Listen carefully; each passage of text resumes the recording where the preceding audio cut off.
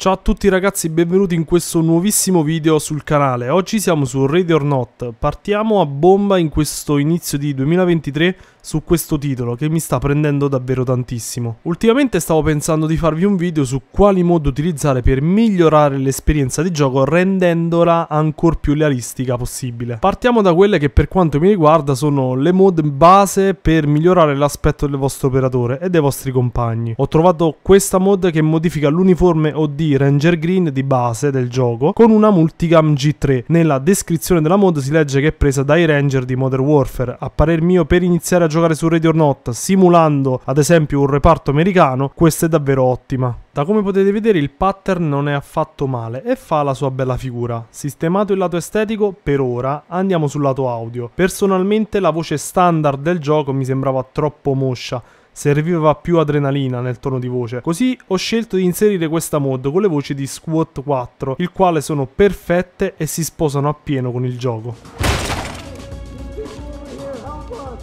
Hands up! Get down! Hands in the air! On the ground! Now!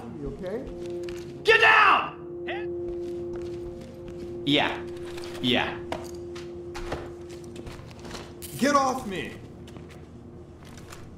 Entry team to talk. Police! Get down! Hands in the air! Get police! Put your hands up! Hands up! Talk to entry team. Da come avete visto e sentito è tutta un'altra storia. Il tono di voce è più aggressivo e trasmette quell'adrenalina giusta.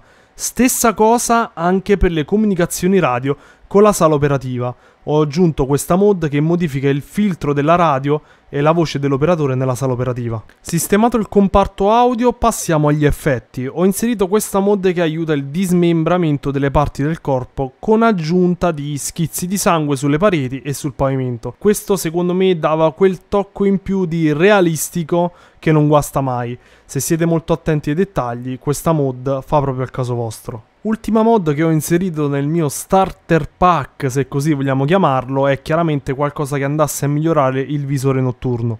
Montando un PVS non abbiamo una visuale panoramica come il GPN VG18, ma abbiamo un monoculare. Quindi Gunfighter NVG non solo vi inserisce una maschera di visione migliore rispetto al gioco base, ma migliora il filtro rendendo un pelo migliore l'autogating e un controllo automatico migliore della luminosità in zone scure. Per ora direi che queste mod fanno parte di uno starter pack per chi vuole iniziare a far sul serio su Ready or Not.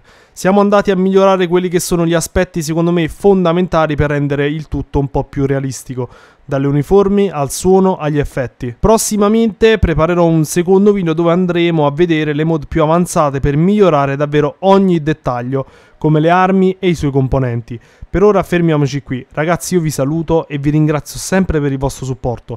Noi ci diamo appuntamento dunque al prossimo video. Un saluto dal vostro Blake.